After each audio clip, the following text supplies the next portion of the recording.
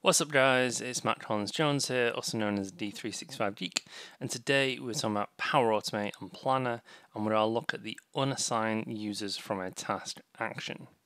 Now we previously looked at assign users a task action, and that allows you to assign one or more users to a task. Now what that doesn't do though is that doesn't unassign any users. So assigning users to a task allows you to assign one or multiple users to that task. But because it is a party list, we're basically adding to something, we're not taking anything away. So there is actually a specific action for unassigning a user from that task, and that's what we're going to take a look at today. So I'm in Power Automate. I've got my flow here, which is a manual trigger flow right up here. I can click on New Step.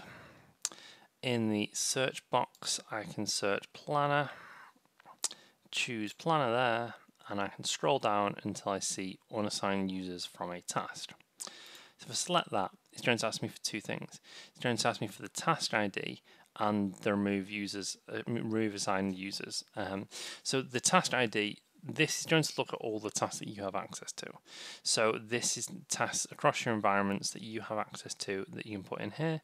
You can actually paste in some information from other steps as well. So in this instance, I could choose one of these ones, which are ones that are currently created. So this is a test task and no void assigned to it, just so I can't spell, and that can work as my task ID. However, if I created a task as part of this, or maybe I use the list task action, I can actually just use the enter custom value here and use the ID from a previous task in here. Remove assigned users. So this is a semicolon separated ID, so your Azure Active Directory ID, or an email address the user is assigned to.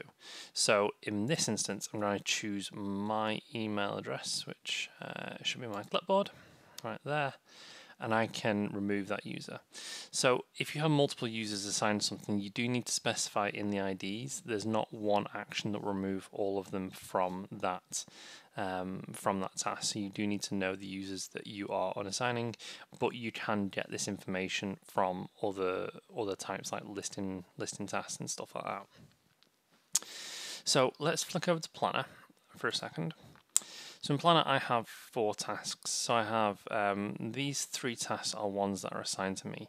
So this one, I think, is the one that we're going to unassign from me.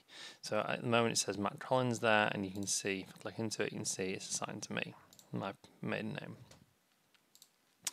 If I go back to my flow, I can run this, and that should unassign me. So if I click on test, I'll perform the trigger action, save and test,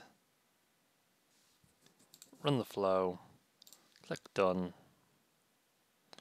see the flow run successfully, and we can see that it's updated and gives me all this information back. If I go back to Planner and just refresh the page, if I go to assign to bucket, we can now see that that task that was previously under me is now back into that unassigned.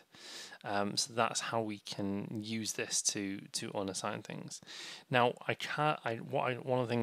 one of the things I could do is I could list my tasks, pull back the ID of a task that's assigned to me, and then use that as the ID to remove it.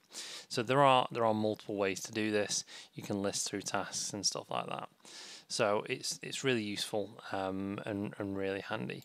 You could even loop through this as well. So if you had you could list all the tasks that you have, and you could loop through and unassign a user. So say someone's moving on from a project, or leaving the business, something like that, you need to mass unassign tasks from them. One of the things you could do is you could run this through a loop and list the tasks specified against a user, and then loop through and unassign them from all of them. So there's loads and loads of different ways that you can automate these things to make them more powerful. And as always, I'd like to know what you guys are using these for. Let me know in the comments down below what you use this for. I think it's really handy to unassign users from tasks automatically. So I'm a big fan of automation, as you can probably tell from these videos. I always like to automate where I don't need to do manual things, so let me know what you guys use this for down below. If you could like and share this video with your friends if you found it useful, that would be much appreciated. If you've not already, please subscribe to my YouTube channel, and I'll see you next time.